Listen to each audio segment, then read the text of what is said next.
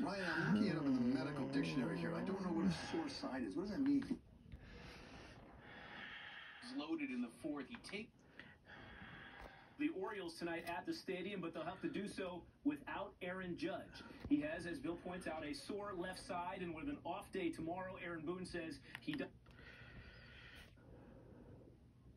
Meanwhile, Kevin Durant is about to make his long-awaited return to get off to a good start. They did not. David Peterson gave up.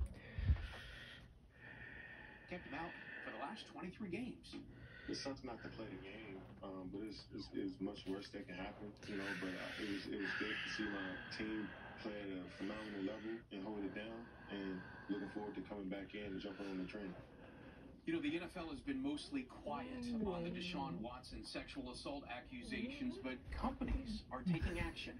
Nike has suspended The Eastern Conference, but the big news is in Brooklyn, where Kevin Durant will finally make his return tonight against the Pelicans. Durant has missed 23 straight.